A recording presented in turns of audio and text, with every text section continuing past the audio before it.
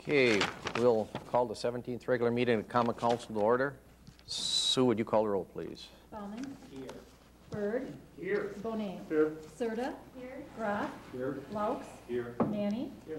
Montemayor. Here. Perez. Here. Rindfleisch. Not excused.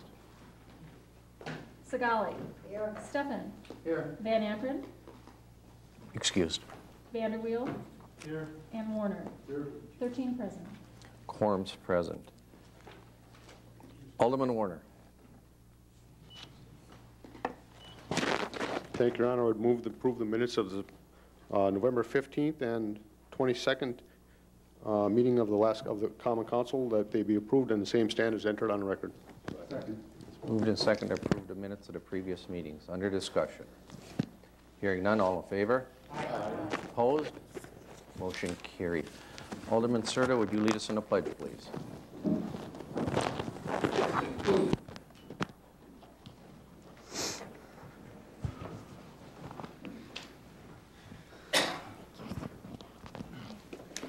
I pledge allegiance to the flag of the United States of America and to the republic for which it stands, one nation, under God, indivisible, with liberty and justice for all. Would you remain standing, please, Alderman, for a moment?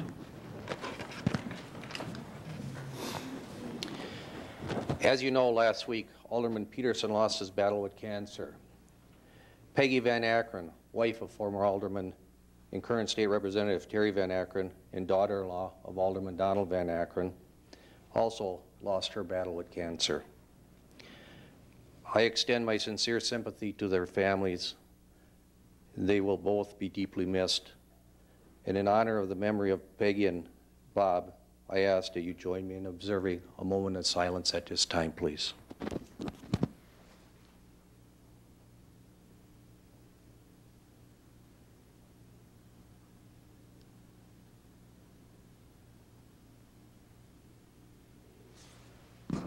Thank you. Two things before we get into the public forum. We also got a letter from Governor Doyle. It was sent, the original copy was sent to Mrs. Peterson, Bob's wife, Mary, and it said, "I was saddened to learn of Bob's passing. I know he was devoted to his family and was a respected member of his community. His contributions to the city of Sheboygan, particularly his efforts to revitalize the downtown, will always be remembered. I know this is a difficult time for you and your family. My thoughts and prayers are with you." Signed, Governor Doyle. Now, with that, Bob's position. What we will do is take names for Bob's position for 2 weeks like we did previously when we filled Alderman Wangerman's chair. And the next meeting on the 20th, I believe. If the council so wishes, we could appoint an alderperson at that meeting. But even submitting a name for the position now, you still must take out papers to run. It will only be a one-year position. You'll have to rerun again because it's in between Bob's terms. Correct, Steve? So we will handle it the way we always do. If someone is interested in running for the position, Alderman Peterson's position, please submit your names to myself or city clerk, and then you will also have to take papers out. I already have one name that's been submitted today for the position. Any questions on that? Okay. Steve, resignations? I have a letter from Mike Hutz, Risk Administrative Officer, to the mayor, communicating that he's intending to retire effective January 14th, and his last workday would be December 30th. That can be accepted and placed on file. And a letter from Bob Peterson to the mayor dated November 26th, indicating that he would have to resign as an alderman. That can be accepted and filed. Okay. Okay, moving on, public forum. Frank Coxan.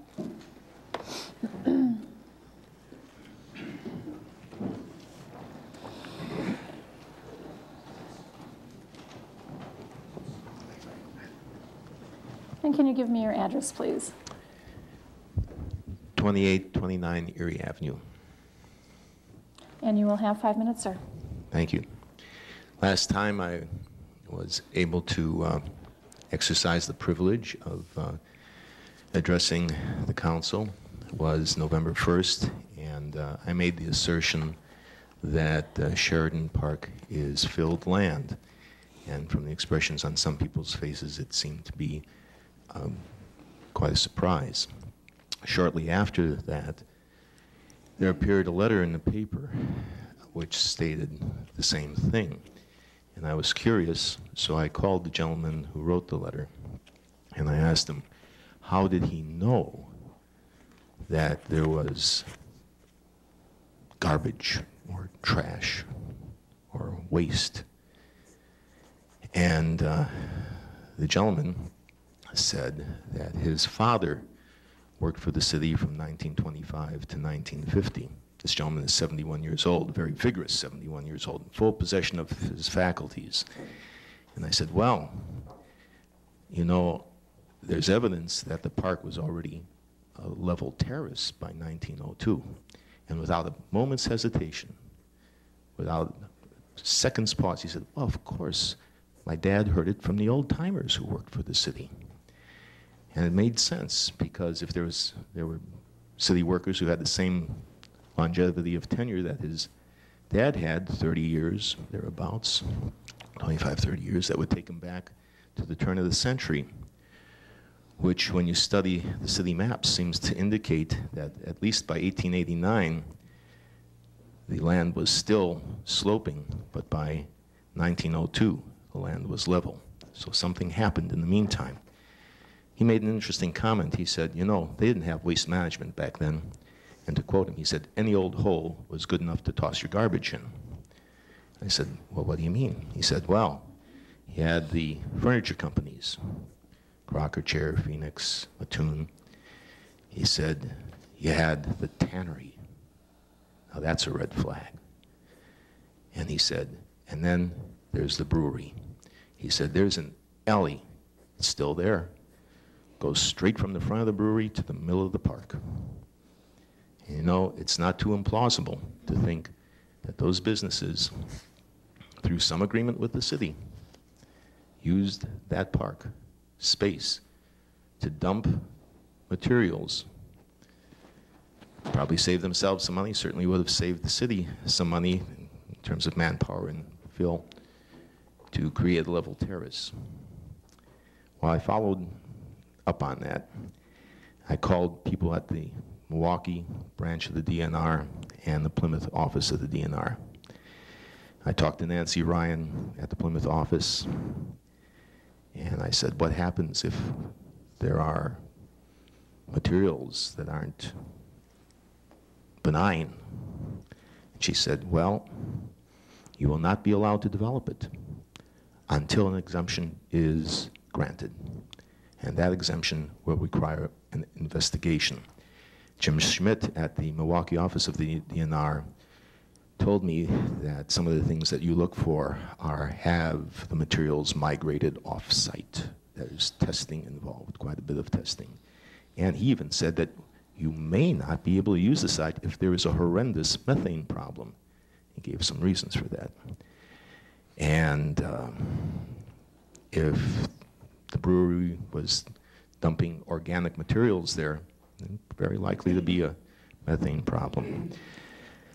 I talked to quite a few people, talked to Joseph Clark, the project manager for the Kimmy report, talked to Ken Abbott at Alpha Terra, who does soils testing. And see, one of the things that Jim Schmidt said is that there are vapor probes that will reveal the presence or absence of methane or the extent of methane. So I called Ken to find out what's involved in that. He said, well, you push a 1-inch slotted PVC pipe into the ground just above water level. DNR requires that 5 days you sample it with the end open, 5 days with the end capped, and you send the results off. And I asked him, well, what kind of materials do you get out of there? He says, well, out of 6 probes, you'll maybe get a 5-gallon bucket. I said, do you have to send it anywhere? He said, nah. So right now, and this is what I mentioned to Nancy Ryan, I said, right now the situation is basically don't ask, don't tell. So he doesn't have to do anything about that park so long as we can't. Excuse me, Mr. Coxon, Okay. your 5 minutes are up. I'm sorry. I will be glad to continue this in a week unless, or 2 weeks, unless you want to hear more, because I have the details. Thank you. Thank you. John Berner, please. Mr. Berner, could you give me your address? 1919 Broadway. I'm sorry? 1919 Broadway. Okay. And you'll have 5 minutes, sir. Okay. Mr. Mayor, take it from an old man with a white beard. Forget about the bridge across the river. Please, trust me on this one. Trust me. And about that park, if, you know, there's methane gas in it, I think we ought to fence off that park and not let anybody in it to disturb the soil. I mean, we won't want little kids digging around in it, right? If it's hazardous. Well, anyway, I was going to talk a little bit on this anyway. I took 30,000 registered voters, right? And there's more than that. And I took 3,000 I gave you instead of 2,900. 8 districts. Divide that up. That means there's 4,250 registered voters per district, and you got 375 signatures per district. Simple math. So I don't see how anybody can say you had 100% of your district. That meant somebody else's district didn't have anybody that signed that petition. And if you really wanted, you should have had more names, because you had Vicky Meyer on the radio, you had the press. I mean, you're always in the press, right? You were taking signatures against the park. You should have double that. You had all the advertisements for free. Oh, yeah. I got a letter from Mr. Perez in the mail. I talked to you earlier this year. And I've really been watching you during the Common Council meetings, and I wasn't happy with you, Mayor, and we were talking about you. But I don't think you could even fill his shoes. I listened to you with people on the Alcohol and Tobacco Committee. I mean, these people investigate people, and you want to give somebody a second chance. I think they really check into this. And I think they think of giving people second chances. But some of these people, that one person didn't even have an address. Send my mail to my ex-wife. How can you issue a liquor license to somebody that has no home address? That I couldn't understand. And then some of the theatrics you put on in here. That's for show.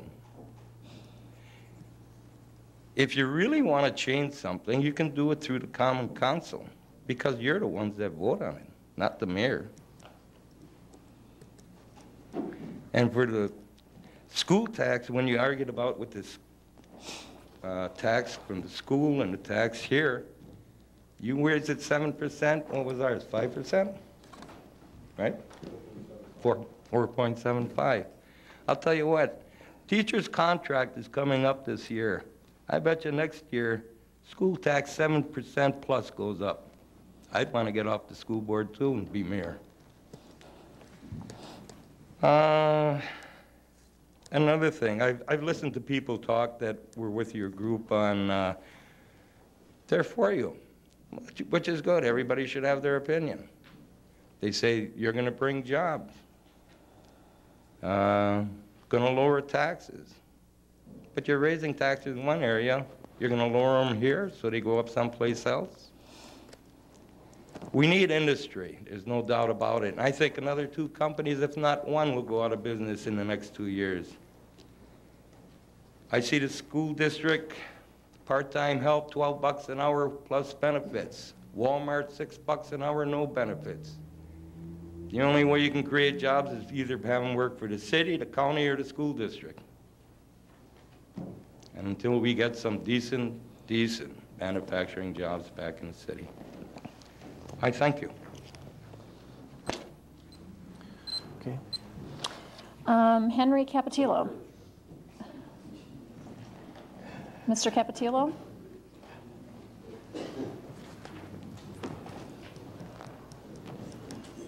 Mr. Capatillo, can you give me your address again, please? That's 1619 North 38th Street in the town of Sheboygan. Thank you, and you will have 5 minutes, sir. And I'm here representing Home Inc. Again, I brought another article from the Sheboygan Press. This one is from the Thursday, December 2nd. It says, Plymouth lowers tax rate and levy. It says, Plymouth taxpayers got an early Christmas present Tuesday. The Common Council passed a $5.5 million budget for 2005 that cuts both the property tax levy by 3% and the property tax rate by 9%. Apparently, the taxpayers of Sheboygan were not good this year because they got a tax increase. The other article is in the Sheboygan Press. It's in the editorial page. It's on the December 3rd issue. Good news for taxpayers in Plymouth budget. Again, tax cuts. On the Sheboygan Press front page cover of the November 23rd, it says, city budget needs levy hike. Well, I'll tell you what, they didn't ask me because I definitely don't need a tax hike or a levy hike. Maybe this is a misprint from the Sheboygan Press where it should read, city budget needs 6% levy hike because city is unable to control its spending. And I was here at the last public hearing, and I don't know if it did any good. You come here for a public hearing, you basically make suggestions. When I called the clerk's office, they said, well, they're not going to really act on the budget. It's basically the input, and it'll probably be the next city council meeting. Lo and behold, right after the public hearing, everything was voted in, the tax levy, the tax rate, everything. I'm pretty sure if all the municipalities got a letter from Governor Doyle and says, you know, we'd like to have you all come to Madison to give your input on how we're going to develop the revenue sharing plan for this next year, and everybody showed up at this meeting. And then after the meeting, Governor Doyle says to you, well, by the way, before you leave, let me hand out the next year's tax revenue sharing plan that we have in place. I'll tell you, most of you would be on the front page of the paper, or the television stations would be quoting you of how this was a sham, and that how can he ask you to provide input and then be there and not take your concerns seriously. Well, that apparently happens here, because if you really did want to know what happens and what people think, you'd at least wait some time or even review the things that they have to say. The other thing that I did say was you should probably look at making some cuts in some of the benefit package that you have for the employees. I think that's one of the areas, the healthcare cost. What I did is I took a copy of the information that you were looking at last week, or I mean the last city council meeting, and on the section it says narrative executive review expenditures, and this is from the mayor's office. It says Fund 101 by Fund 2, and it says general mayor regular salaries $131,128. And then it goes to Social Security, which is probably benefit package $11,171. Also goes to Wisconsin retirement, $17,196. Also includes health insurance, $56,181. If you take this and you add up all the fringe benefit package according to these figures that are on this sheet, you come up with a benefit package of 62.1%. And of that, you're looking at healthcare benefits alone are 40.7%. I don't know if the 2 means there's 2 employees there. I'm pretty sure the mayor doesn't receive a salary of $131,000. But if you're looking at their benefit package, by the time you get through with that, if you were to look at this and say, well, my God, what kind of benefit package do they have here? Even if, let's say, the mayor were to pay 20% of his healthcare costs, you're looking that would be, if it's 2 employees, we're talking $5,000 a year. It would save the city almost $11,000 for that year. If what the mayor said last meeting, that the majority of the budget, which is salaries and fringe. Your time, I'm sorry, your time is up. Okay. Thank you. The next one is Dulcie Johnson.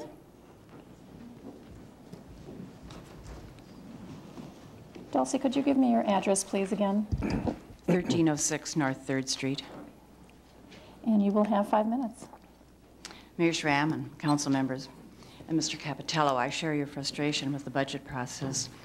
I sent a letter to the mayor with copies to each of the aldermen at the request of the mayor with numerous suggestions for budget cuts. It was circulated to any number of committees, but I don't think a single recommendation was accepted.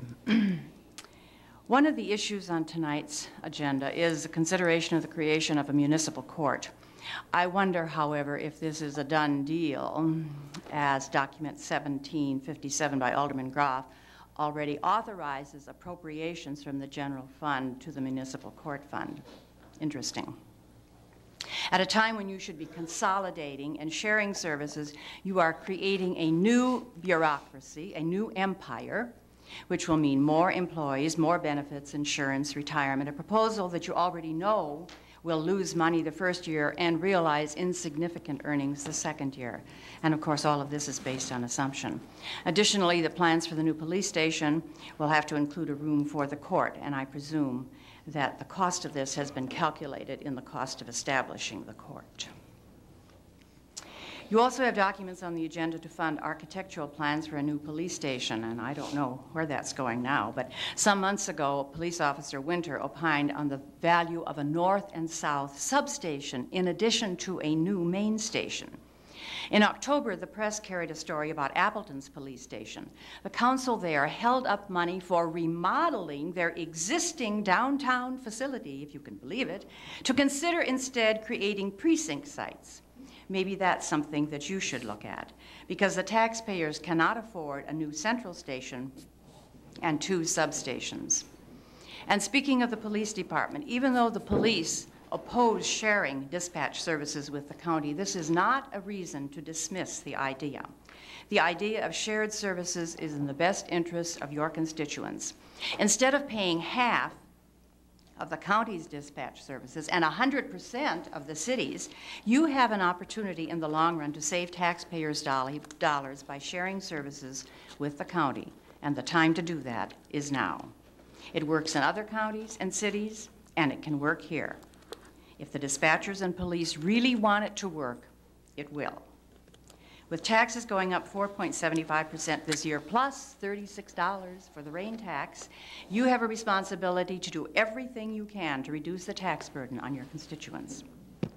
And then we have the new fire station, which is moving right along. And I can't speak to the need for this new station, but if the fire chief can spare 3 men to a new station, as he has stated, and not hire additional men, you need to reduce the fire department TO by 3 men immediately, because the chief seems to be saying that he has 3 extra firefighters somewhere. All too often you seem determined to not take measures to save taxpayer dollars.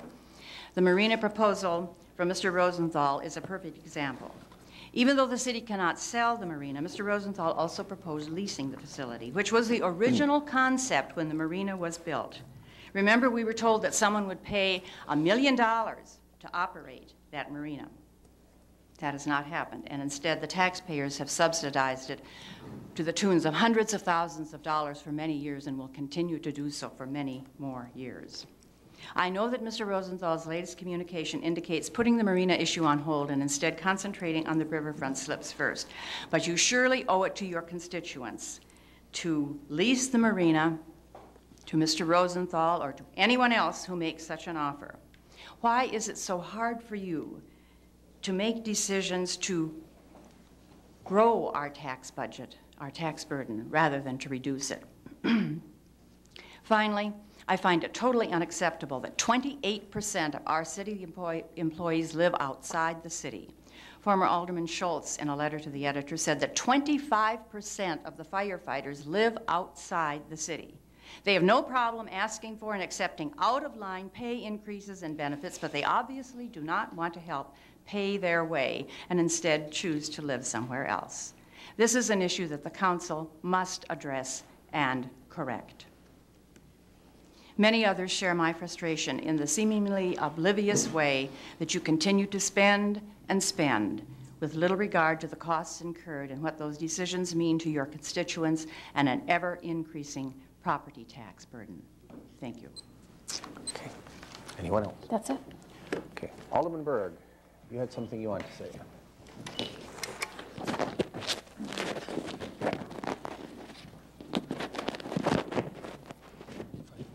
You get it. Take your time.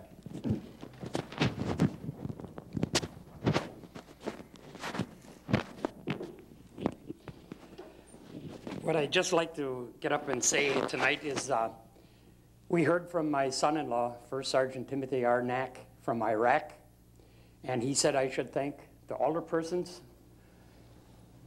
the girls in the clerk's office, the office girls down at Municipal Building, and some of the county supervisors that have been helping me and my wife send all these packages of all the items that they've been requesting, which they really need bad. And he wants me to thank everybody. And I also want to thank the senior citizens at Sheboygan Regency House that I manage. They stepped forward. And most of all, I'd like to thank Schenck Business Associates who have stepped forward and are backing me with paying all the shipping costs for all the packages for Iraq. So I just want to say thank everybody who's been involved with me and my wife for shipping these packages. Thanks, Dan. Thanks for doing a good job.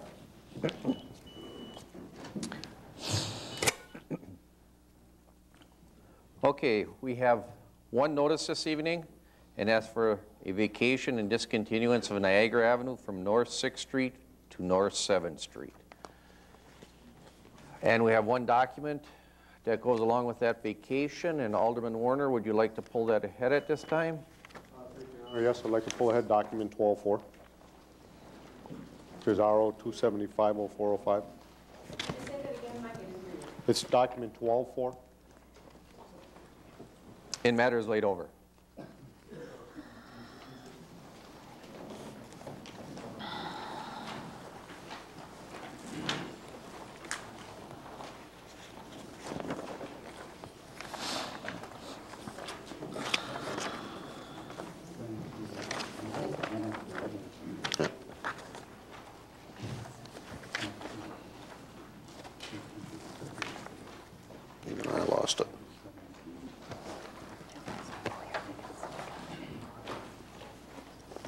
Be on page 9 of the agenda. Alderman Warner, proceed. I thank Your Honor, and that I would move to accept and file the report of officer and that the ordinance be passed. Second. We have a motion before us, accept and file the RO and place the ordinance on passage. Under discussion. Under discussion, Your Honor, this vacation of Niagara Avenue will allow the Sheboygan Senior Community Incorporated to move forward with the development of the Landmark Tower project. This is the former Sheboygan Retirement Home and Beach Care Center. They will pay all costs of relocating all of the services, the public utilities that are there. The project will be a great addition to the future of Sheboygan. Sheboygan senior citizens, and likely maintain Sheboygan's reputation not only as a great place to live, but also a great place to retire. And the Plan Commission also recommends approval. Is there any other discussion? Hearing none, would you call the roll? Berg. Aye. Bonet. Aye. Serta. Graf. Laux. Manny. Montemayor. Perez. Sagali. Steffen. Vanderweel. Warner. Aye. And Bauman. 13 ayes. Motion carried. Thank you for coming this evening. Or do you got? Okay, hang on, guys. Which one is that, Steve? So let's take 1665 also.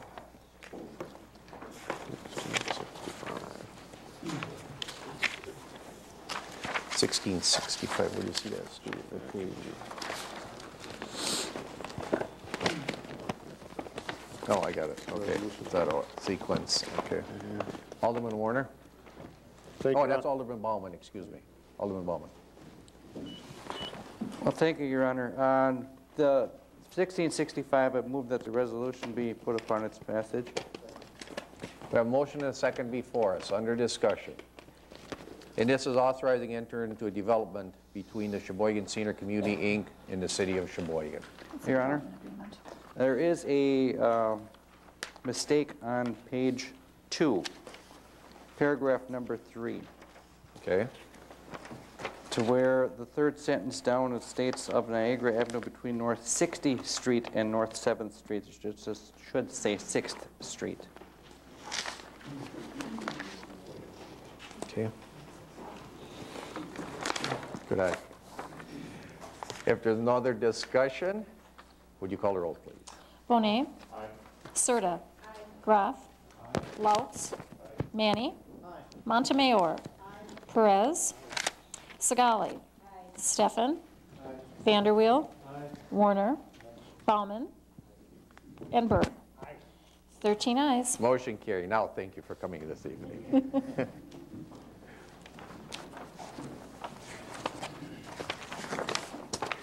We also have a hearing this evening. A hearing is scheduled this evening relating to the City of Sheboygan, Wisconsin Industrial Development Revenue Bond Series 2004 Panaplas USA Inc. project in the amount of $3,200,000. Any interested persons wishing to be heard on a hearing? Any interested persons wishing to be heard? Alderman Groff? Your Honor, I move that the hearing be closed. We have a motion and a second before us under discussion. Hearing none, all in favor? Aye. Opposed? Motion carried. Did you want to pull that one ahead also? No, don't need to. Okay, we don't need to. Okay. Alderman Warner, consent agenda. Thank you, Your Honor. I move that all rolls be accepted and placed on file, all RCs be accepted and adopted, and all resolutions, substitute resolutions, and ordinances be passed.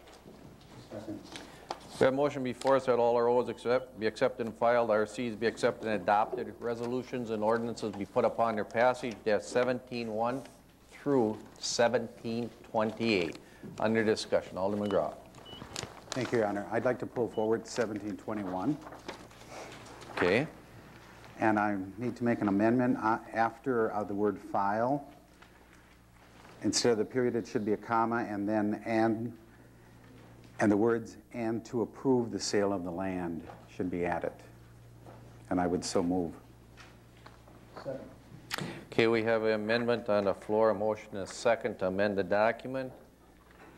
Is there any discussion? If not, all in favor? Aye. Opposed? Motion carried. Then, Your Honor, as amended, I would move that the document be put upon its passage. Moved and seconded, document 1721 be put upon its passage. Under discussion.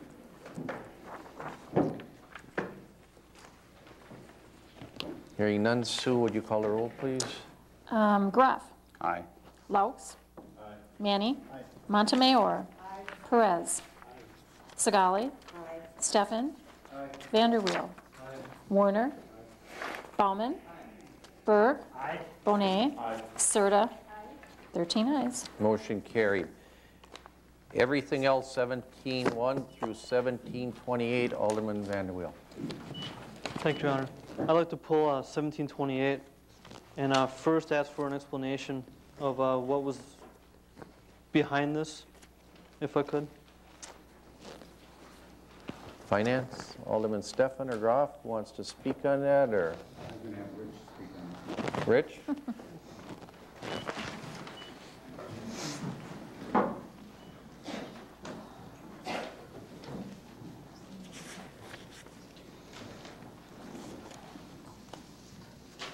This amendment was initiated by the county, who's changing the rates for the dog licenses. And it is, of course, under state statute that the county has the authority over the dog licenses, and they receive the fees, except for administrative fee that we receive. The council has elected to have cats also licensed. And in the past, we have kept the cat licenses the same as the dog licenses. But that's under the prerogative of the council how they wish to do that. If there are any other questions, I can try to answer. Thank you. So we have to do this because the county has... The dog licenses is required, yes. But the cat licenses we don't have? Yes. You would not have to have cat licenses at all, except our ordinance has that in, has been there for decades. But not all cities have to have cat licenses. So we have no control over the amount for the dog licenses, correct? Correct. Okay, thank you. Also, another point of clarification on the exact same ordinance is that the city only retains 25 cents per license for the dogs. That being either the $5 fee, which the county does initiate, and the $12, ours being 5 1/4 plus 12 1/4. Also, for the cat licenses, the city does obtain only 30% of that. The rest does go directly to Humane Society. Okay. There's no other discussion. Sue, would you call the roll? Laux.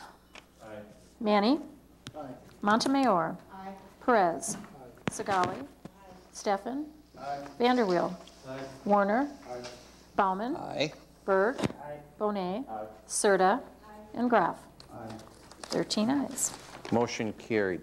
1729 through 31 to be referred, and 1731 was brought in by Alderman Montemayor, not Alderman Sagali, correct? Right. Okay, got that correct. 1732 hold for 1752, and then 1732 through 46 to be referred.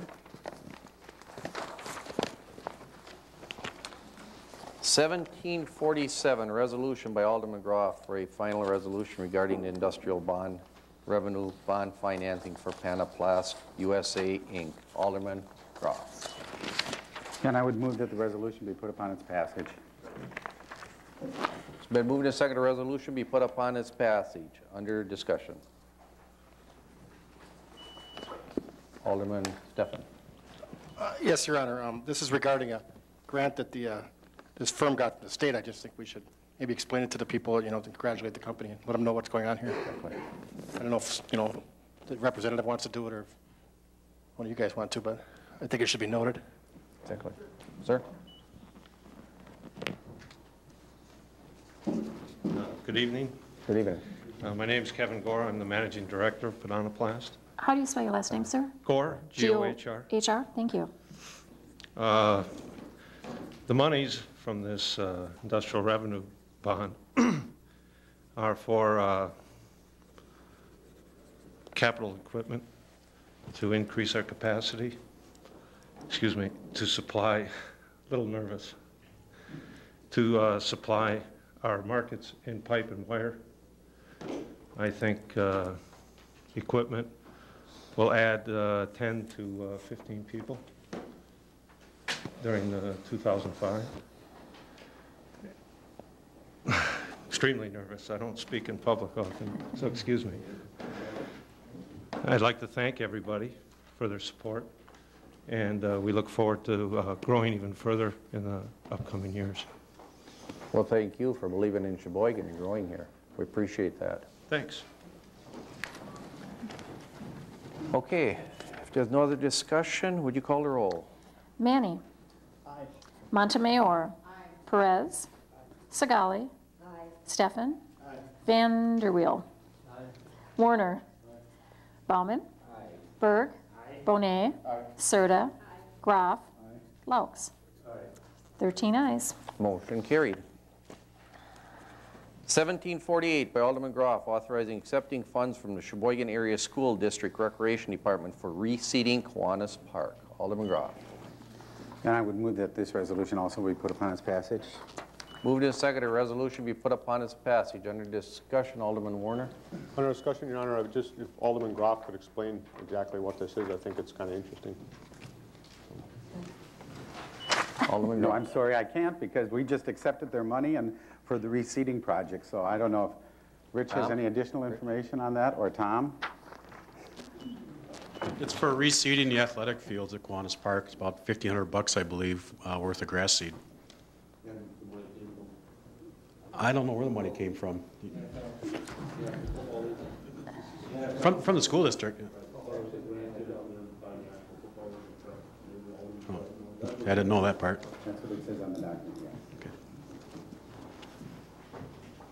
We got the money, but we don't know where it came from. No, It came from the, it says right in here. Yeah. Recreation Department through the National Football Okay. Good. League for Field Development. It says it in the document. Very good. Read the document. All in favor? Opposed? Motion carried. Yikes. For everybody's benefit, it's shared services. You have to call the next time. Thank you. Sure. Alderman Groff, 1749, resolution by Alderman Groff authorizing transfer appropriations in the 2005 budget. Alderman Groff. Your Honor, I would ask for suspension, please. We have a motion before us on the suspension. Are there any objections to the suspension? Hearing none, proceed. I would ask that the resolution, I would make a motion that the resolution be put upon its passage. Do I have a second? Okay. Under discussion, Your Honor. This is so that Mead Library can move $99,400 from their fund equity to restore the $75,000 that we cut or we reduced their budget by earlier this year, or in November, I guess it was, and then also to restore the salary and fringe benefits that they had taken out. And this will give them the opportunity to be open on Friday, I believe. Correct. Extend hours. Okay, if there's no other discussion, would you call the roll, please? Perez. Segali. Steffen. Vanderweel. Warner. Bauman. Berg. Bonet. Serta. Groff. Laux. Manny. And Montemayor. 13 ayes. Motion carried. 1752 through 63 to be Alderman Warner. Jim, did we do 50 and 51? Oh, excuse me, 1750 and 51 lie over. Right, instead. 1750, 51 lie over. Okay. Alderman Warner. On 1752 you're speaking? On, actually, Your Honor, on 1732 and 1752. Okay. On that, Your Honor, first I would make a motion to suspend the rules. Is there any objections to suspension? Alderman Perez. I'd like to object. Okay. And I'd ask for an explanation before we vote on it. Okay. Alderman Warner? The reason is I intend to accept and file the RO and that the resolution be put upon its passage. Alderman Perez, you're still on. Thank you, Mayor. I guess could you explain why the urgency here to move along and hire a $500,000 architect outside firm? Sure, I'd be glad. Please do. Thank you. You bet. On that, Your Honor, first we got to vote on suspension of the rules. Hang on. Steve? I think the question is, Alderman Perez is trying to find out why you're asking for suspension. Okay, the reason I'm asking for suspension is to allow the process to move forward this year so that the design firm that was picked by the group that reviewed the consultants and the architects can start this year getting ready to prepare next year to move forward with the project. Just gives them a couple of weeks. If we wait till the 20th, what ends up happening is there's very little activity from the 20th to the end of the year. This allows them a couple of weeks to kind of get things set up prior to the holiday season, which most businesses have a difficult time operating during those times because of people on vacation and a long holiday week. So this will just help things move forward a little quicker. Okay, now we got to vote on a suspension, so hang on. Because there was objection to the suspension, correct? 1732. Call the roll, please. Okay. Let's start with Segali. Aye. Steffen. Aye. Vanderweel. Aye. Warner. Aye. Bauman. Berg. Aye. Bonet. Aye. Serta. Graf. Laux. Aye. Manny. No. Montemayor. No. Perez. No. 10 ayes, 3 noes. So is that, Suspension of the rules requires 3/4 vote. okay, so that will, it'll lie over till the 20th. Is that 3/4 of the members present or the council? 3/4 of the members elect of the council, so it would require 12 votes to suspend the rules. Okay. Alderman Groff.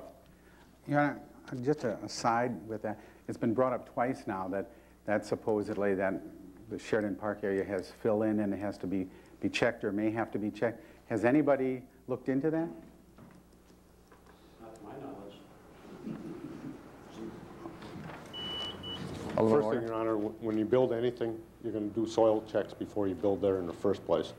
Second place, that's been a parkland for over 150 years by some who were claiming just a few weeks ago. Of course, we would do soil borings before any construction would start, as we would on any site. It's similar to the county site, which actually has more modern materials, gasoline and fuel oils leaking into it, and all those issues that were dumped there by the county.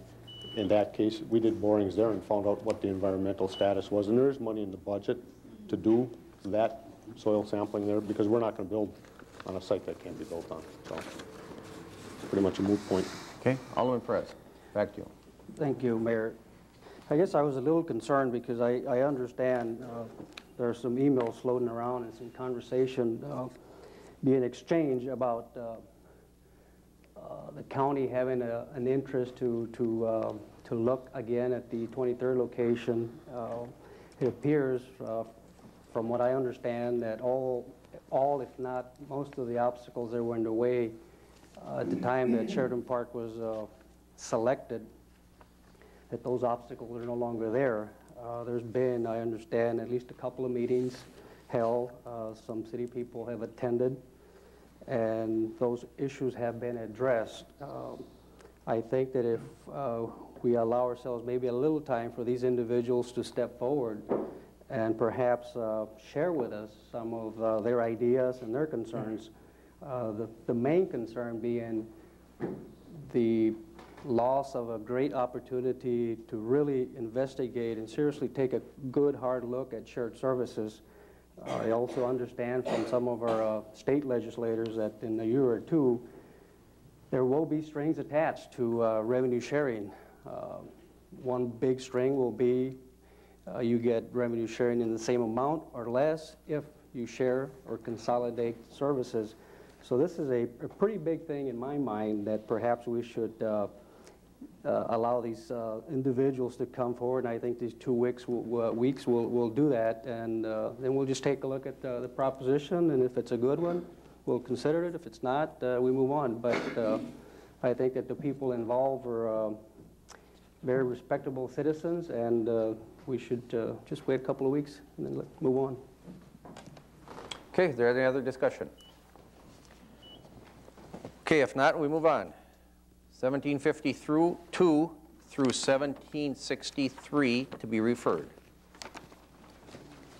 1764 to be referred. 1765, by law and licensing, recommending denying taxi cab driver's license 6627 based upon failure to include all relevant convictions on the taxi cab driver's license application. Alderman Bonet. Thank you, Your Honor. Make a motion to accept and adopt the report of committee. We have a motion and a second before us. Under discussion. Your Honor, I'd like to ask if Steve Broder is present. Would you like to speak to the Common Council?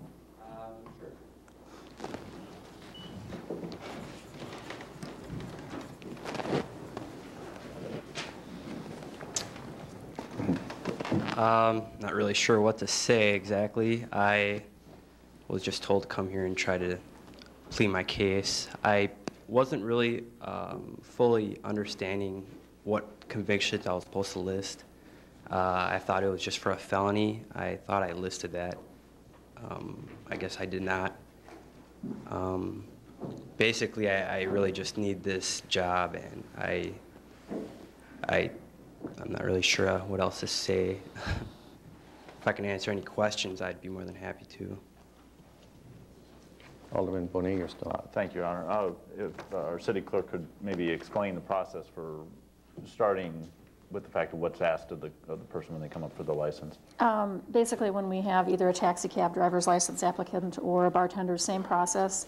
They come into the office and we take down the information, their basic name, address, phone number, all that kind of thing. And one of the main things on our questionnaire that we enter into the system is we ask, have you ever had any convictions, whether it be federal, state, local, ordinance violations, any confrontation with the police whatsoever, ever. That's what we ask everybody. That's just a pad at what we ask. And then we record whatever they tell us. Okay.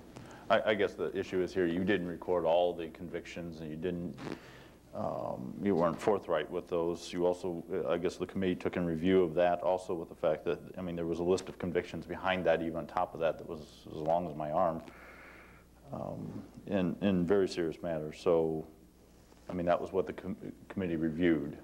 At the time of the application, I spoke with Ms. Richards about certain convictions, about the fines that I had to pay before I could actually get my license. I thought at that point that all of my convictions were out in the open, that I did not need to list any other convictions. I was given a total, and I was given a period of time of which I could pay it while on a probationary period. At that point, I thought everything was out in the open. I think you didn't report all the convictions at the time, so, and it came back as recommendations from our city attorney's office in denial. So, and the committee was unanimous in the decision to deny the license. Thank you, Your Honor. Okay. Alderman Manny. Thank you, Your Honor.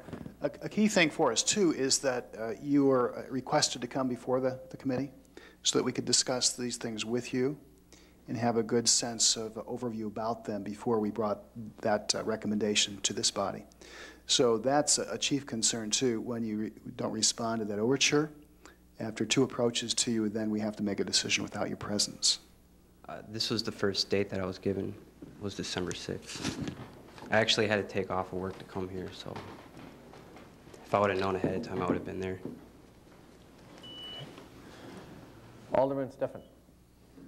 I guess my question originally was, are these convictions relevant to having a taxi cab license? I mean, I know, obviously, with bartender's license, we look at, the type of conviction they are. I guess I don't really want to know what they are necessarily, because it's your privacy, but are they relevant to driving a taxi cab? They came back, the child came back as were relevant. I mean, that's why he came back with the recommendation of denial. Alderman Vanderwell. Thank you, Your Honor. So did you receive any letters from the city stating that you should appear? Yeah, I received a letter that it was recommended that it was denied, and they gave a date of December 6th. Did you receive any letters before that? No, I did not. Okay. Sue? From what I understand, he was not asked to come before the committee. That's my understanding. You did not receive any letters prior to tonight? Correct. Oh, never mind. I guess I would make a motion to send his document back to committee so we can discuss it in committee. Second. Okay, we have a motion and a second before us to refer it back committee under discussion. Alderman Manny, did you? Thank you.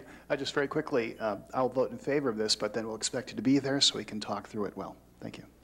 Thank you. Okay. Would you call the roll, please? And this is to send it back to committee? Send it back to committee. Okay. Stefan? Aye. Vanderweel? Aye. Warner? Aye. Bauman? Aye. Berg? Aye. Bonet? Aye. Serta? Aye. Graf? Aye. Laux? Aye. Manny? Aye. Montemayor? Aye. Perez? And Sigali? 13 ayes. Motion carried. You can call our office tomorrow, and I'll tell you All right. what'll happen next. Okay. Thank you. Thank you.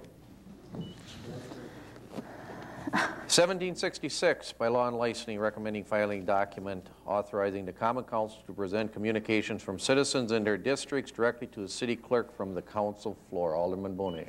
Thank you, Your Honor. Make a motion to accept and adopt the report of committee. We have a motion and a second before us. Under discussion. Under discussion. I voted against filing this. I feel that it is appropriate to bring documents to the floor in the last minute. So I think it gives the constituents an extra chance for having their voice heard to the people. Alderman Warner. Thank you, Your Honor. I too will vote against filing this. I think I presented this on behalf of Dr. Carl Table at his request to allow the presentation of public communications to the clerk directly from the council floor.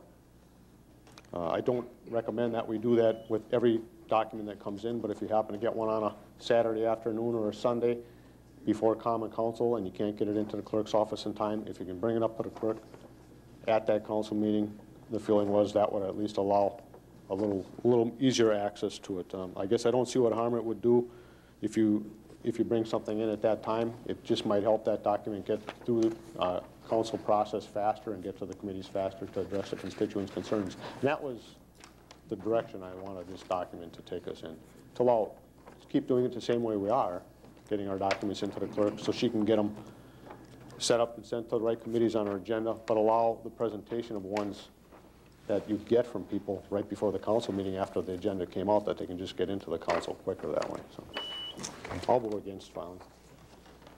Alderman Montemayor. Oh, thank you, Mr. Mayor. I'm not on that committee, but I attended that meeting, and I did hear from Sue that this was done in the past and it was stopped for a very good reason. I don't know what the very good reason was, but you did say that it was stopped for a very good reason, to not do this anymore. And then also our question was, if it's not on the agenda with a person's name and the letter, how can we possibly legally address it that evening?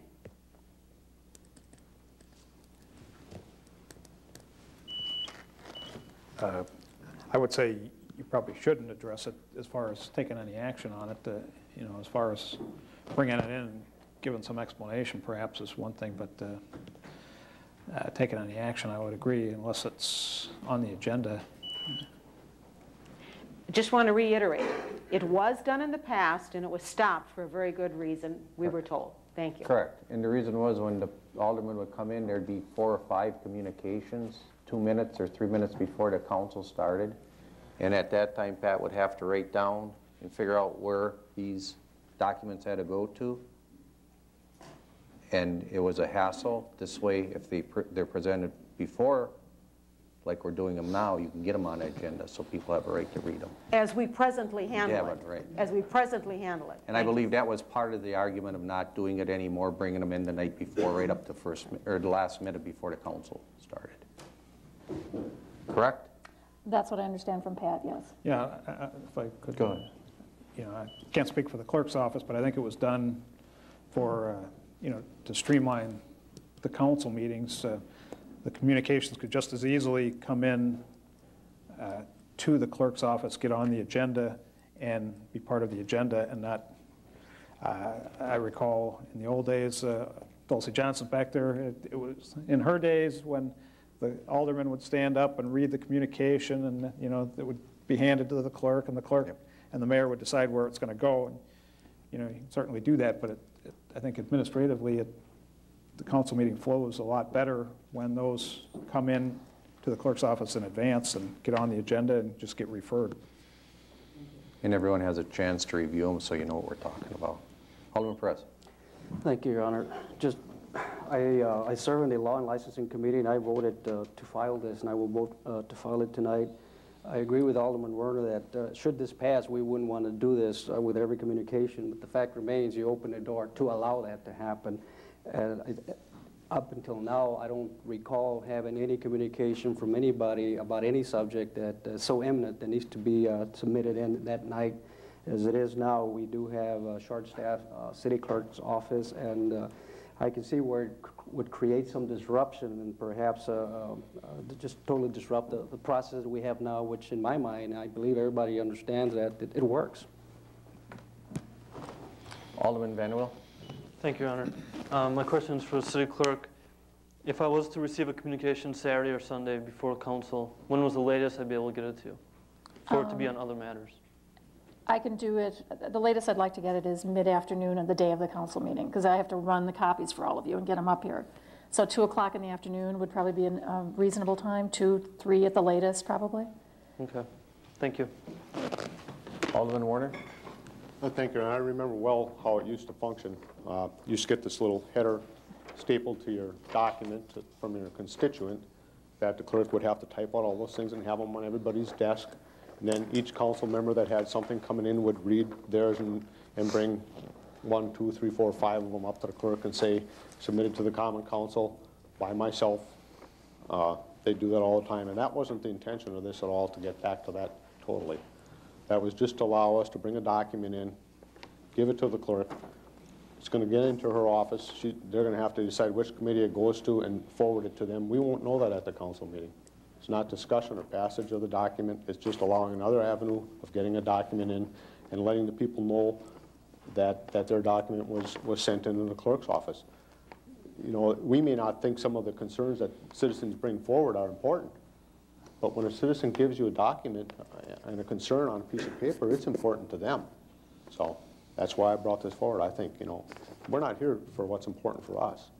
It's what's important for the people bringing their concerns to us. So I'll vote against filing. Okay. There's no other discussion. You want to roll on that? Mm-hmm. Okay. This is a motion to file the resolution. Right. An aye vote would be to file. Thank you. Vanderweel. Aye. Warner. Bauman. Berg. No.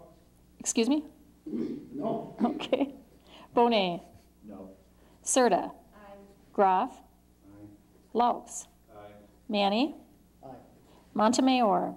Perez. Sagali. No. Stefan. Aye.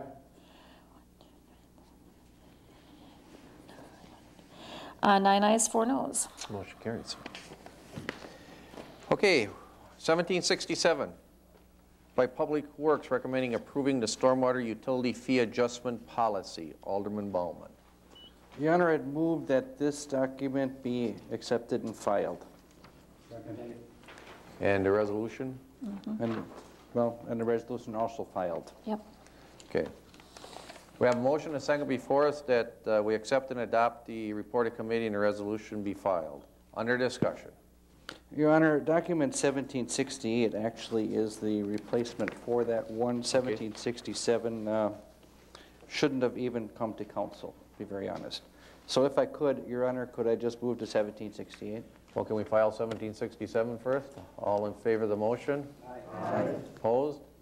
Motion carried. Okay, 1768, Alderman Bauman.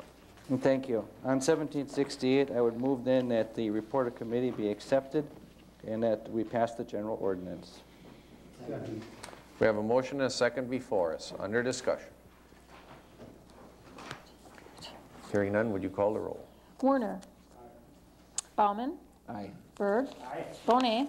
Serta. Graf. Laux. Manny. Montemayor. Perez. Sagali. Stefan. And Vanderweel. 12 ayes, 1 no. Motion carried. 1769 through 1770 will lie over. 1771 to be referred. 1667, submitting a communication from Christine Farber to asking for permission to hold a MS walk in the city of Sheboygan. Who brought that one in? It was just me, so. Well, we need a motion to accept and file. Alderman. Second. We have a motion and a second before us. Under discussion. Hearing none, all in favor? Aye. Opposed? Motion carried. 1637 by Alderman Bauman, Warner, and Groff, authorizing the purchasing agent to enter into a contract for the purchase of software and equipment to upgrade Sheboygan's transit fare box system. Alderman Bauman. I thank you again, Your Honor. I move that the resolution be put upon its passage. We have a motion and a second before us. Under discussion. Hearing none, would you call the roll? Bauman. Aye. Berg. Aye. Bonet. Serta. Groff. Laux. Manny. Montemayor. Perez. Segali. Steffen. Vanderweel. And Warner. 13 ayes. Motion carried. 1638, a resolution by Alderman Steffen, Berg, Manny, and Montemayor authorizing a transfer of appropriations in the 2004 budget. Alderman Steffen, you want to take 39 too? If I could, please. Okay. I move the resolutions 1638, 1639 be put upon their passage. We have a motion before us in a second. Under discussion. Hearing none, would you call the roll? Berg. Bonet. Serta. Groff. Laux. Manny. Montemayor. Perez. Segali. Steffen. Vanderweel. And Warner. I'm sorry, and Bauman. I did it. I did it. 13 ayes. Sorry, Dennis. Motion carried. 1620, we have a RC by Special Committee on Risk Management recommending filing documents submitted a claim from State Farm Insurance on behalf of Ann Carney's for alleged damages to her vehicle when it was struck by a police car and paying the claim in the amount of $1,500. Alderman Groff. Thank you, Your Honor. I would move that that RC be accepted and adopted, and then also 1621, which was a claim from Lori Capellan for alleged damages to her vehicle when a rock flew up from a city Sheboygan truck as she was traveling on Highway 23. The committee recommended that that claim be denied and the city attorney send notice of disallowance. So I would also move that that RC be accepted and adopted. We have a motion before us for 1620 and 1621 that the RCs be accepted and adopted. Under discussion. Hearing none, would you call the roll? Bonet. Serta. Groff. Aye. Laux. Manny. Montemayor. Perez. Segali. Steffen. Vanderweel. Warner. Bauman. And Berg. 13 ayes. Motion carried. 1654, general ordinance by Alderman Warner, Vanderweel, and Serta creating and establishing a municipal court for the city of Sheboygan. Alderman Warner. I thank Your Honor. I move the general ordinance be put upon its passage. Alderman Warner, do you want to take all of them? Or do you want to do one at a time? Oh, I can do them all. Okay. Probably might want to do this one first. Yeah, why don't you do 1654 first? Under discussion. Under discussion, Your Honor. First, we do have Rich Gebhardt here and other members of the staff if anyone wants an explanation on this. But first, I would say I truly believe the establishment of a municipal court in the city of Sheboygan is in the best interests of the city. And that really is the bottom line. The circuit court system is not geared to resolve municipal issues and concerns at the level that a local municipal court will. The special committee took a year to study all the facts available. We did not cut any corners. We surveyed cities across the state. We studied state law regarding the establishment of a municipal court. I've got a bag here that has the documents in it of everything that we went through the court and read, including the surveys of the different municipalities. I mean, we did our work, and we are very confident that our work is correct and that the recommendation is correct. Providing better service to resolve local code violations in building inspection, traffic cases, and ordinance violations. That's what a municipal court will do. It will be a lower cost to the accused and, yes, more revenue to the city, a better and more effective way to deal with landlords that do not keep the properties up to city standards, thus improving the living conditions of some city residents, a reduction in police overtime costs, and more effective and timely processing of things like parking tickets. The list goes on and on. Sometimes we get snow emergency parking tickets dealt with right now in circuit courts in August. The circuit court system is not a shared service and to present it as such is actually a stretch of the facts. The circuit courts are great at addressing crimes and larger issues, but they are not really responsive or good at dealing with the local concerns, and that is not their fault. They just are not designed to do that. Municipal courts are designed to address local code enforcement issues. The special committee talked to our neighbors. Did you know that over 50% of state municipalities have municipal courts? And that number is increasing every year. There's a reason for that.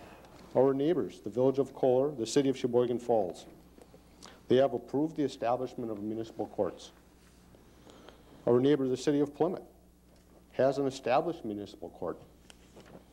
We have talked to each of these communities, and in those talks found their reasons mirror ours for recommending the establishment of a municipal court. As a real shared service, they will share the cost of the court reporting software that will be developed for the municipal court, and that will link the entire city and county crime software system into the court system. A system we now share will actually grow and help everyone. If a municipal court and its obvious benefits are good for over 50% of Wisconsin municipalities, if it's good for the cities of Plymouth and Sheboygan Falls, as well as the village of Kohler, I believe it will be good for the city of Sheboygan as well, and we should move this forward.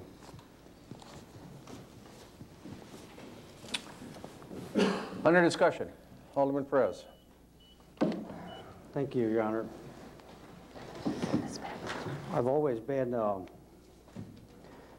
proponent of saving money and perhaps even generating money for our short string budget. In this case, though, I voiced my opinion more than once. As far as creating a municipal court, while the reasons may sound good, I don't know that the timing is good. We are in a financial mood right now, financial atmosphere that anything could happen. And to go off and toy around with new business ventures or try new things out for different reasons, and we could come up with more reasons than 10. I don't know that it's very prudent for us to do that fiscally. For us to do the issuing of citations and then letting it go and let the county use their personnel, their office, computers, equipment, staff, everything, their checks, they mail it to us, we get close to $500,000. That to me is shared services. Darn good example of one. And we're proposing to eliminate that and take our chances on a proposal that gives us pretty numbers, but nonetheless a loss the first year and probably a loss the second year because of the volume of cases that are going to be generated. I had a constituent call earlier today and wanted me to ask a question, is what's going to happen with all those fines that are not going to be paid? Are we going to become a collection agency too? While we're at it, might as well. The other concern was that what business, what bank in their right mind would finance a business plan under these terms? I don't think there's very many of them. I know I wouldn't. And that's why I'm going to vote against it. Okay. Alderman Warner. Just a couple of things, Your Honor. In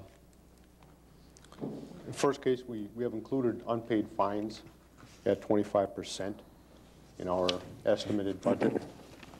So we're taking that into account. We also are recommending that they do not hire the part-time clerk. So all of those numbers that are in there for the part-time clerk in the first year probably will not be considered part of that budget. Rich has run some numbers on this. He's got the information. He feels confident in it, and we feel confident in it. All these items have been discussed already. I think it should move forward. And I'd like to actually ask if we could have Larry Hilbeling from Building Inspection tell us why this is important to the city of Sheboygan. We could have the police department, Sergeant Katowski, our court officer, tell us why this is important to the city of Sheboygan. I'd like to hear from Paulette and Steve tell us why a municipal court is important to the city of Sheboygan. And I would like to have Rich address the financial aspect of it.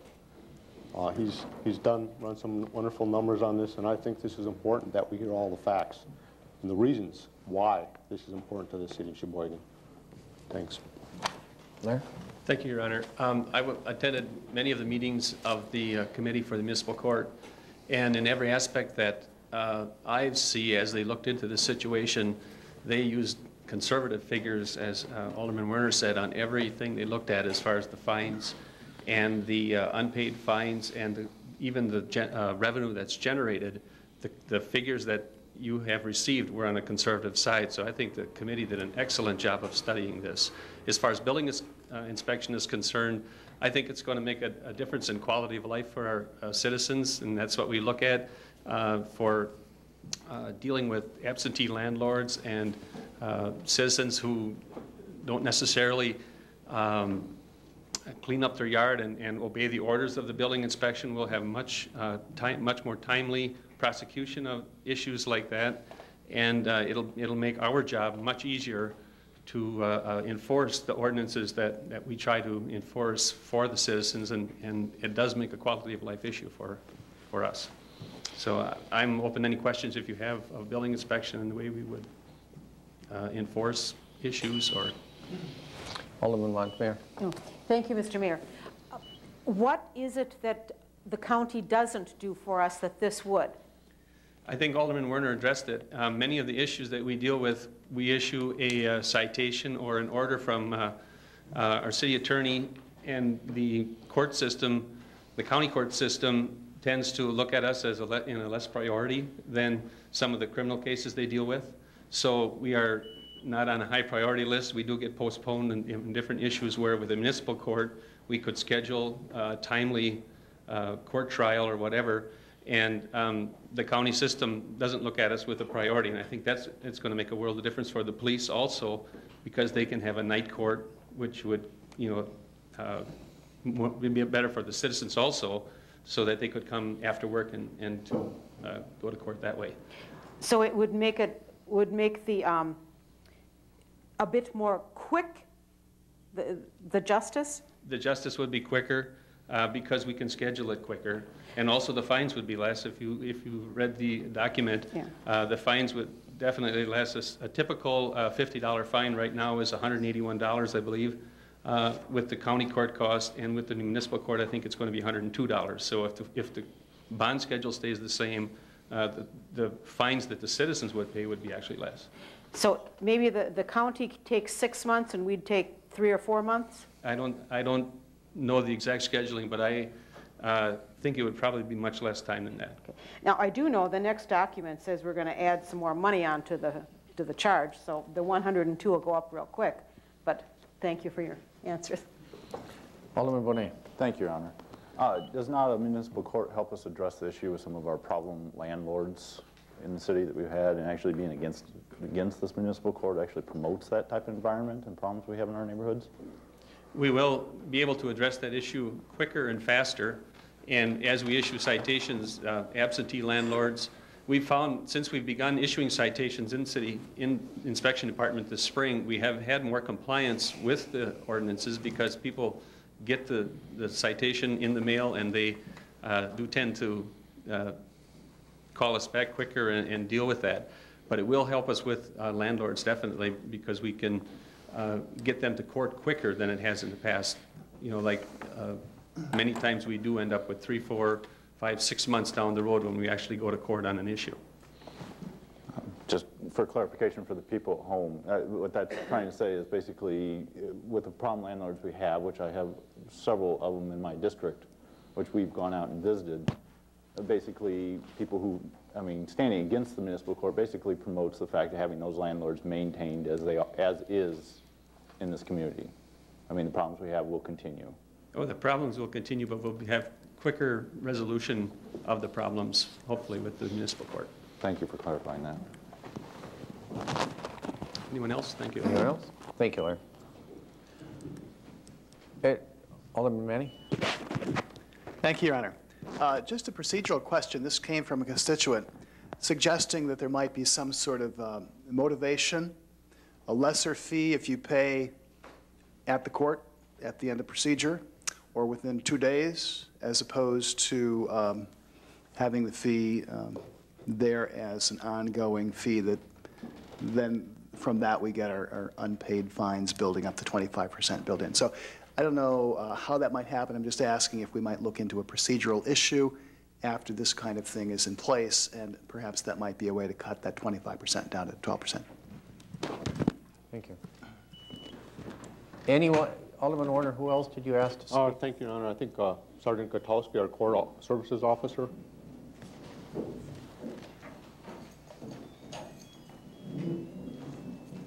I don't know if I have much more to add than what Alderman Warner had talked about. I had input on the committee from the police aspect or point of view. I was asked to do research in regards to the overtime issue. I do believe that the overtime can be cut in some respects because we're going to have input and we're going to be able to work with the municipal court as far as scheduling of officers. So some of these court cases can be handled while they're on duty instead of off duty, and there's overtime pay. Again, like Larry said, also Alderman Warner, to look at the citation, the cost of citations, we're going to drop the amount of the fine, but yet the city's going to get more money for it. I think that's very important as far as writing the citations out. I got a letter I was asked to follow up on, or the police department got a letter. Deputy Chief Sherman gave it to me. It was a woman who got cited in the city of Sheboygan on a traffic offense, and it was one of these $181 fines, and she was questioning as to why she lives in Kiel, and why, if she got arrested in Kiel, the cost of that citation or fine would be so much less than we charge in the city of Sheboygan. And that's because the city of Kiel has a municipal court, and they're able to have the fines lower, but for the same violations that we have. Okay. So that's all. Thank you. Alderman Vanderwell? Thank you, Your Honor. I just had a question for the, sure. For the officer. If you just comment on your department when they ticket when there's a snow emergency. Thank you. When there's a snow emergency and you ticket, and then it first goes to court in July or August. How many of those are dropped because it's 90 degrees outside and not snowing anymore? I don't know if a lot of them are dropped because of that. I think it's much easier to prove your point or be able to have, not give a citation in the middle of the winter when we just had a storm with 10 inches or 12 inches of snow, and this person's trial is going to be held in July or August when it is 90 degrees outside. It's hard to look back and say, well, there's no snow on the ground now. The municipal court, you'll be talking about probably, right now, when a person's given a citation, they make an initial appearance in the respect of a parking ticket. They can plead not guilty. They come to the desk and plead not guilty. They're given a pretrial notice where they can meet with the assistant city attorney. And then after that point, it could be anywhere from 60 to 90 days before it gets on the calendar to be heard in the circuit court. And then again, if the court's busy or there's adjournments, it's going to be put off another 2 months. The municipal ordinances are not a priority. More the criminal matters are. So that's why it would get pushed off, and to be able to get it taken care of as soon as possible, I think is much better. Okay. To another discussion, would you call the roll, please? Oh, excuse me, go ahead. I'd just say I prosecuted ordinance and traffic cases in both scenarios. When I was first started practice, I practiced in Longview, Washington. I was assistant corporation counsel there, and we had a municipal court, and I prosecuted those cases for about 3 years, and it works just fine. Just as it works fine here in circuit court. There's pluses and minuses to both of these things. One plus to municipal court, or many pluses have been discussed already. One plus to circuit court that you don't have in a city the size in municipal court is in circuit court you've got 5 judges, so there's some chance of keeping one judge not straying too far from the mainstream, if you will, or from the consensus of the judges. With municipal court, you've got one judge who's part-timer. Under the ordinance, it would be an attorney, but you hope you get a good one. I guess because if you don't, you may not be real happy with them. But The trend I've seen in Wisconsin in the last, well, since I've been here, the last 17 or 18 years, has been more going towards municipal courts as opposed to going away from them. I think a lot of communities in this area in particular have started adopting them in the last 5 or so years. You know, I don't know exactly why that trend has taken place, but I think it's probably for a lot of the reasons that have been discussed previously. I think there is a feeling that you can, the closer you are to the court system, the more justice you can receive. It's less removed from the general public. I think the inspectors and the police department have indicated a lot of the positives. There was one, I should comment, there was one letter to the editor in the paper today about if municipal court's created and if its room is put in the new police station in Sheridan Park, that it's going to create all this increased traffic.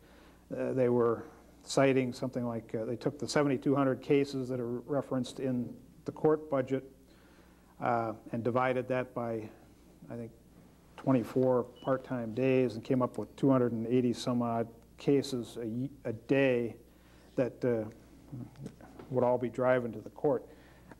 You know, there's a real small percentage actually goes to trial. A good number pay their citation when they get it. Some request plead not guilty and get a pretrial conference. A lot of things are settled there. So, you know, you get, I'd say, you know, probably 10% of the cases would actually go to trial, maybe even smaller than that. So you're not going to have an overwhelming number of vehicles, whether you have it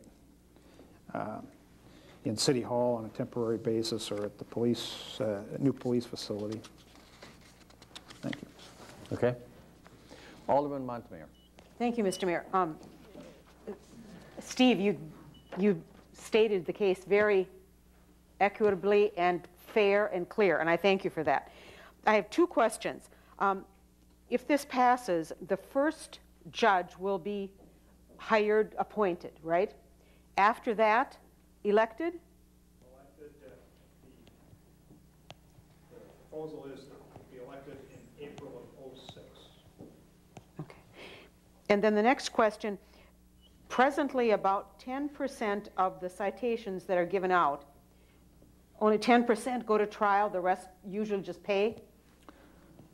Pay or get dealt with in some manner short of having a trial, yes. Some manner. Okay, so that's all I wanted to know. Thank you. Alderman Warner. Thank you, Your Honor. And I don't know if Rich has anything to add. I'd like to give him an opportunity. You received the report from the Municipal Court Committee before that they had an opportunity to review, so I won't go through a lot of the detail. A lot of the elements I think have previously been stated, such as we were looking at the unpaid court costs of about 25%.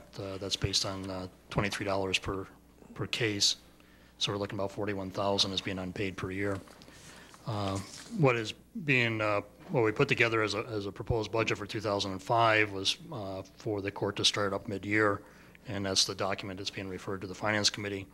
It would require an advance from the general fund that we're estimating about $50,000 of just the cash flow situation you're going through. There would be computer software, furniture, and equipment that have to be ordered here early in 2005 to be able to set up the facility. And so you would have supplies and those things that would have to be in place before the course started. And there would be some cash flow lag because of once the court is in session, if the judge gives the people 60 days to pay, whatever, there'd be some time until that's received. But then by year end, the court, we're going to set up a separate municipal court fund, and then that fund should be able to pay back the advance and then contribute the net amount between the expenses and revenues. Right now we're looking at total expenditures in that half year $76,823.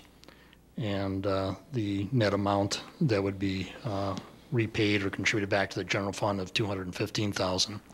But that also means, of course, that the revenue stream from the county is changing during that time. Right now we have in the budget a revenue estimate of $450,000 from the court fines from the county. So obviously as this increases, the flow from the county will be decreasing. So it'll be equally now basically during that time. It's hard to say exactly how that will flow, but I don't know if there's any questions. I don't want to go into too much detail. I know you've heard a lot presented here this evening on this. Alderman Montemayor. Thank you, Mr. Mayor. I promise this is the last question. When this judge, the one, as you said, the one, could campaign as a tough judge, or he could campaign as a lenient judge. If he campaigned as a lenient judge, we're down the sewer, right? Well, the issue isn't how they campaign, it's how they rule from the bench, I guess. Right. But, yeah, it would be an elected position, 2-year terms. That's what's being proposed. And it'd be like any other judge that runs for election. Right. Okay, thank you. Alderman Serta. Thank you, Your Honor. So basically what I've heard tonight and what I've seen in the report is that the operation of the municipal court will not only operate at the same amount, bringing in the same amount of revenue, if not more. It's going to help our departments run more effectively. Things will be done in a more timely manner. And also, it's a win-win for the individuals who are cited because the costs will be lowered, correct? Correct. Okay, thank you. All right. With that, Alderman Warner, do you have anything else? I don't want to find out. Okay, thank you. Okay, with that, Sue, would you call the roll, please? Okay. Serta. Aye. Graf. No. Laux. Aye. Manny. Aye. Montemayor. No. Perez. No. Sagali. Aye. Steffen. Aye. Vanderweel. Aye. Warner. Aye. Bauman. Aye. Berg. Aye. And Bonet. Aye. 10 ayes, 3 noes.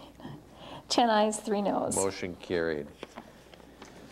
Okay, 1655, general ordinance by Alderman Warner, Vanderweel, and Serta relating to the recoupment of the costs involved in enforcing and processing commitment and warrants. Alderman Warner. Your Honor, should I take, let's see, we have Through 59? 1655 through 59, actually. Yep. If no one has any objections, go right ahead. On that, Your Honor, I'd move that the ordinances be put upon their passage. We have a motion and a second before us. Under discussion. Under discussion, Your Honor, document number 1655 is an ordinance relating to recoupment of costs involved in enforcing and processing commitments and warrants. Alderman Montemayor referred to this one earlier, but what this ordinance actually does, Your Honor, is it allows the police department to charge people who have to have a blood test done instead of the taxpayers paying for it. They will pay for that cost of that blood test. Right now, the taxpayers are paying for the cost of that blood test. Does the county charge now, or when they do it? I believe that the county is charging. No. They may or may not be. Okay. But they do charge warrant pickup fees and things of that nature. But this ordinance will allow the city to recoup some of the costs in dealing with these lawbreakers. Right now, city taxpayers are paying for the blood tests, and with this, the cost will be borne by the offender.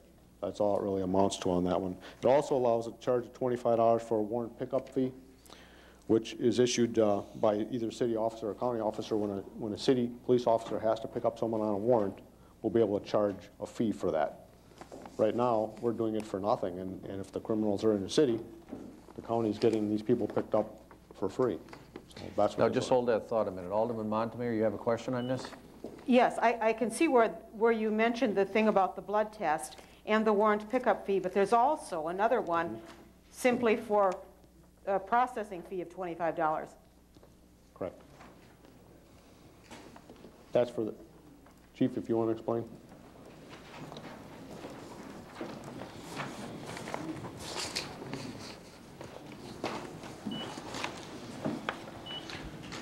These ideas came from other departments and/or from officers within our own department.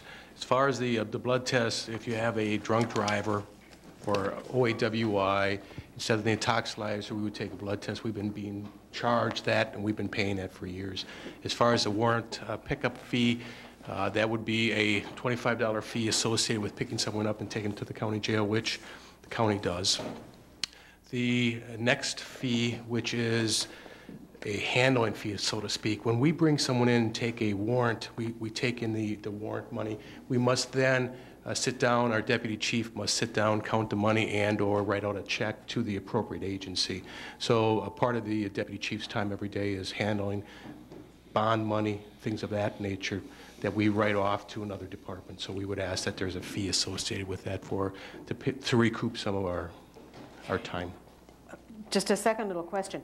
If this person, say the blood test or the commitment or the warrant pickup, turns out to be not guilty, they still have given up that money, right? And it's gone? Well, sure. If everyone has the right to the trial, right? For example, on a drunk driving case, we still have the blood test done, so the fee is still there. The test has been taken, or the blood has been taken for the test. As far as the warrant is normally for someone who has not gone to court or failed to appear and things of that nature. It was the processing fee that I was particularly asking about. Yeah, the processing fee is that time that my deputy chief spends taking in money and/or going up to the finance department for them to take credit cards or things of this nature. And these would be by the municipal judge, so it isn't, could we enact these and still continue with the circuit court? I'm not sure what you're asking, Steve. I'm not sure either. Why would you? I mean, if we enact our own court, why would you? Not the fees, no. These fees have to do with a municipal court. Right. And I should clarify that in item sub 1, the cost of prosecution, the blood draws are deemed to be cost of prosecution, and those are only added on to the costs if a defendant's convicted. In the municipal court? Yeah. But the blood draws, you don't just charge somebody for taking a blood draw. It would be added on as costs in the event the individual is convicted, and you'd charge then for the blood draw, but not if they were found not guilty. Okay. Thank you. Okay. Thank you. Again, Your Honor, on that too, the blood draw fee right now is being paid by the taxpayers. We're paying it anyway when we have to draw blood. It's coming out of the city budget. It's coming out of property taxpayers' pockets to pay for the blood draw. So what we're doing is we're making the person that had to have the blood draw pay for it, that's all. It's that simple, instead of the people that live next door to you, behind you, and around you. So. And on the next document, 1656, this is an ordinance relating to the sale of unclaimed articles, including bicycles. In sub 1A, the police department, it says the police department may dispose of any personal property that has been abandoned or remained unclaimed for a period of 30 days after the taking of possession of the property by an officer via a public auction, a sale, bid by contract, a trade, or other property to be to be acquired by the city or retention for use by the city. In sub B, what this is doing is it's allowing us to stop maintaining all this property for a whole year. We're holding these bicycles up. We just had the bike auction last fall. This is going to allow us to sell those bicycles and other property quicker. We have to hold on to it for a set period of time, give people a chance to claim their property, and we don't have to spend all those man hours maintaining these items at taxpayer expense. We can sell them, get a little bit of income, and move forward with it. It's going to help the police department a great deal. We've been reluctant over the years to increase the size of our force, but we're still trying to do all these things, and this is going to help. Right now we have Sergeant Tarkowski and some of the other officers getting paid overtime to deal with some of these things. It's difficult to store this. You have to have space. We're running out of storage space, and this is going to help on that aspect of it. On 1657, this is an ordinance relating to a 30-minute parking limit so as to add the south side of Superior Avenue located at 1119 Superior Avenue. This is the area by the Diamond Vogel paint store across from the funeral home. And what happens is people, patrons of the funeral home, at many times park in front of his store and his customers can't get in. He's got a little indented area there in front of the store where you can get 2 vehicles in. Customers can come in. This is just going to add that to the 30-minute limit so that they have enough time to go in there, buy their paint, and leave. Obviously, he's not going to complain if they're there 31 minutes and they're his customers, but if they're there for an hour and they're not his customers, he would like to have some room for his customers to park, and it's a problem in that area. On document 1658, this is relating to turn restrictions at Grant School, 1528 North 5th Street, to add no left turn into or out of the school driveway. This is a safety issue brought forward by the Grant School principal and the traffic and Sergeant Tarkowski of our traffic department. And in the interest of safety of the school children, the Public Protection Safety Committee recommends this change at Grant School. And document 1659 is an ordinance relating to the 1-hour parking limit, so as to add the north side of Seaman Avenue, located at 1520 Seaman Avenue, to the 1-hour parking limits. And this is, will allow a 1-hour parking limit in front of Locate Staffing's building only, directly in front of their building and nowhere else. There's not any homes right there in that area. You have the dry cleaners and such on the corner, churches across the street. And the committee recommends approval of that also. Okay.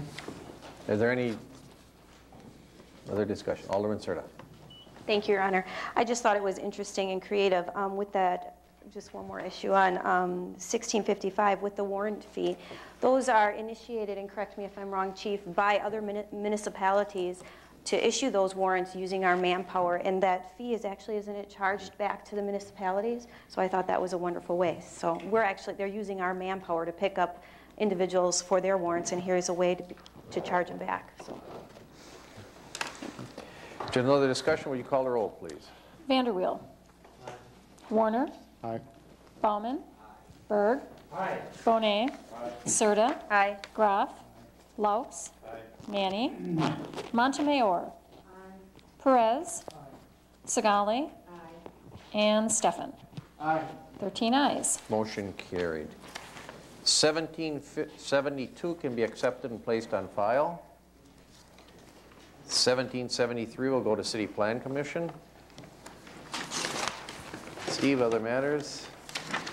Not really. 1774 is an RO by the city clerk submitting a communication from the Stephanie H. Wild Center for the Performing Arts regarding their Walk of Fame project proposal to create and install stone plates to replace existing concrete sidewalk panels in front of the center.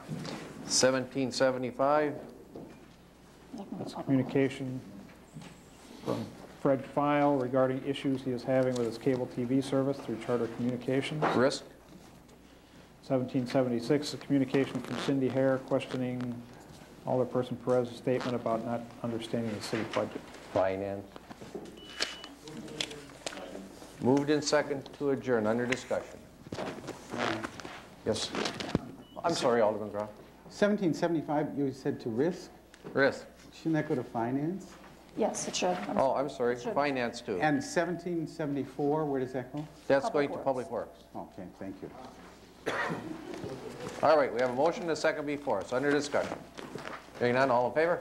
Aye.